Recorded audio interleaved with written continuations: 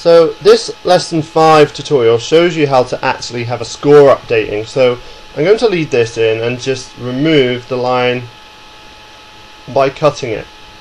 Now if I go back to my main code, at the moment I haven't got a scoreboard, I've only got my board, my height, my width variables. So what I'm going to do is create a scoreboard as sprite. So remember, you go to add new action. You want a global variable, because you're also going to teach your students about global variables. Like, these are variables that can be updated all the time. So v, and what you need to make sure is you set it as a sprite, not a number. So this is going to be a sprite, so we're going to call this scoreboard. Okay, so I've got my scoreboard, and if I go back to my game, so I'm going to main, I'm going to put it up here, add. What I want to do is create the scoreboard. So watch, I'm going to go to data, scoreboard, assign. Alright, and I'm assigning it to the board, data board, and I'm going to create text, so it's not here, so go along, let's have a look again, it's not there, so let's have a look, there it is, create text, it was on the first page. And you can change these to whatever you like, so for example it could be 60, each one means something different. And this here is what it will display, so I'm going to have a 0 there. And what I want to do next is actually set the position. So I want this text, let me remove that again. So I want it to display 0 to begin with. Then I want to set the position, so if I add another line under it, I can do data, scoreboard, set position, and I'm going to just do this at 200 by 200 so you can see where it is.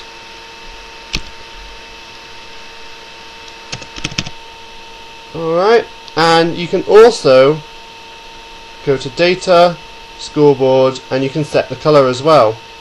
Now originally it comes up random, but if you just press the backspace you can pick a color, so I'm going to pick orange so that it can be seen. So let's run this and see what happens. So let me just show you the code. So I've created my text, set the position, and set the color. So now if I run this, let's debug that and see what the error is. So scoreboard, create text, so let's see, using invalid value, let's see, scoreboard, board. Right, now the reason why this has come up as invalid is because it's done earlier on. So if we go down, alright, so let's exit this and select, let's cut this, alright, because we haven't created the board yet, so that's why we got our error message.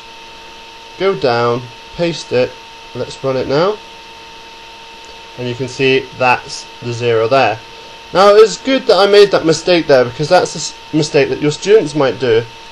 I tried creating the scoreboard and sending it to the board, but the thing is I hadn't created my board yet here.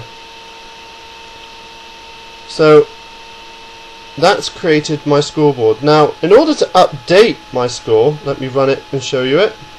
So there it is, 0.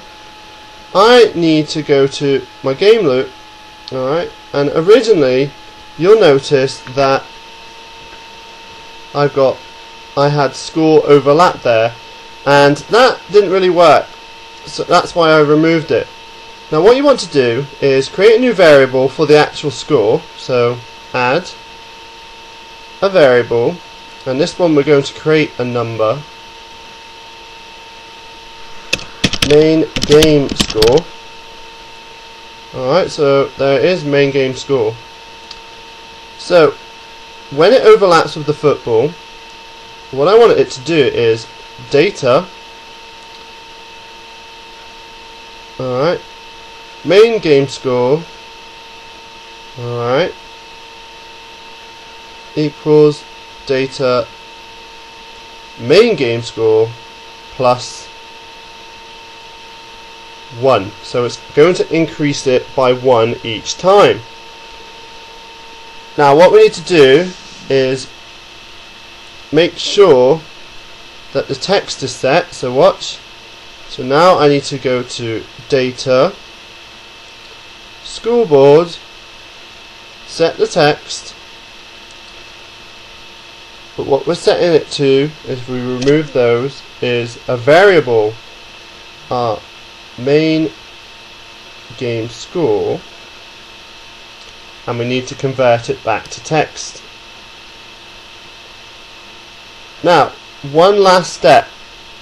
With a global variable, when teaching your students, the whole point of it being global is that it can be accessed and it can be used over and over. We haven't set up what main game score is equal to yet. We're only adding 1 to it each time.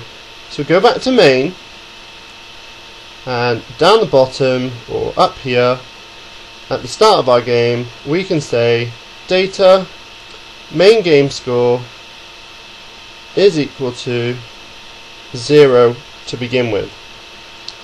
Alright, so if I run it,